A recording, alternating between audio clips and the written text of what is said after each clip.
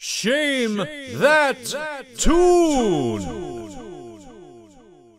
Well, let's say we bring up our third and final contestant on tonight's Shame That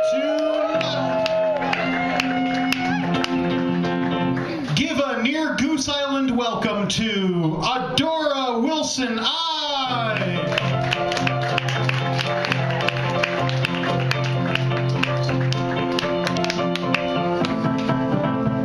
Okay, give that wheel a spin. Audience, last chance. What do you want to hear? Shout it out, it might come true.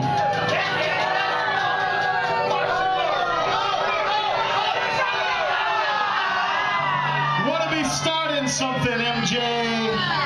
Okay, that's a good one. We're happy. We're happy. Okay.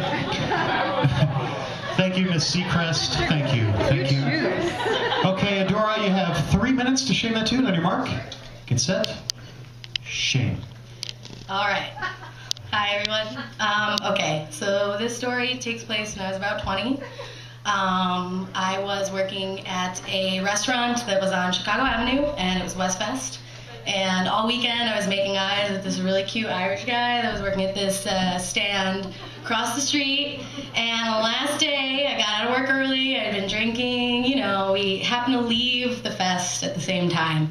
And he looked at me, and I looked at him, and he was like, hey, you live around here? And I was like, yeah. And he was like, can I walk you home? And I was like, of course.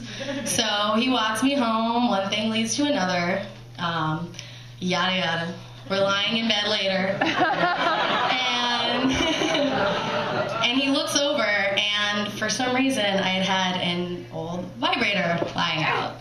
And he looks at this vibrator and he goes, hey, you want to use that in front of me? And I was like, you know, and he's trying to be all sexy, and I'm not picking up on this because I don't pick up on things like that. So I was like, actually, no, I learned recently that this kind of vibrator, the plastic, leaches poisons and makes your genitals burn, so no, I don't use it anymore. And he's like, oh, okay. Well, can I have it? And I was like, no, you can't have my vibrator. That's absurd. I mean, yes, I've seen your wiener, but I don't know you. So absolutely not. You can't. And so, you know, we hang out a little longer, and I'm like, all right, I'll walk you to the bus stop because I'm nice. And so I escorted him to the bus stop, you know, and I'm like, yeah, see you never, whatever. Go back home. I'm like reflecting on this evening, mediocre evening, and I look around my room. I walk in my room, and immediately I like sensed it. It was like a spider sense. I was like, where's my vibrator? Where's my vibrator? And I'm like digging through everything, and I was like, no, it was out there, and that, you know, you can't miss that shit. It was, I know I don't use it, but I know it was there, and then it wasn't. The motherfucker stole my vibrator. That's not even the end of the story. So, you know, I like text him, I'm like, you know what? I'm not even mad, because now I have a story. But a couple months later, I'm at this party. I should mention, I don't know if I said this guy was Irish. And so a couple months later, somehow I end up at this party with a bunch of Irish kids. And, you know, I'm just hanging out, and somebody says my name, like, pretty loudly. And all these kids turn their heads, and they're like, wait, you're Adora? That's your name? Wait, oh my God, you're Adora. You're the Adora. Did someone recently, and then it gets really quiet, and this one chick is like, did someone recently? And I was like, I know what you're gonna say. I know what you're gonna say. And you can tell that guy to go fuck himself because he stole my personal property. And I'm like, we're all drunk, and his whole group of friends just lose their shit. They are like, oh my God! And they start like saying mean, he's not there, but they're saying all these like mean things about him, like, oh, you know he was a virgin when you slept with him, and they're like,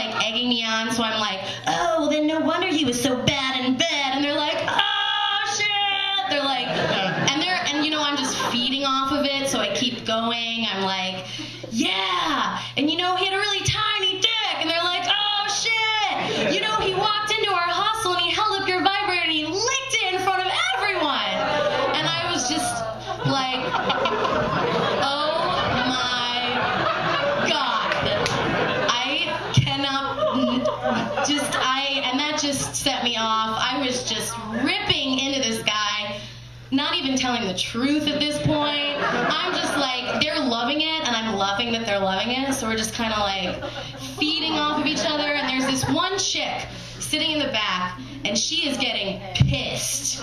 She is getting so mad at me, and she comes up to me and she's like, who did you come here with? And I was like, I don't know, some guy I work with, who cares, whatever. And she's like, well, I don't appreciate people talking shit about my friends in my place. And I was like, well, lady, listen, you need to get some better friends, because clearly, or you need to actually find someone better to obviously have a secret crush on, because this guy stole my personal property, and he was really creepy about it in front of a bunch of people. She got so mad at me that she ended up kicking me out of this party, and that's actually the end of my story. Adora Wilson, everybody.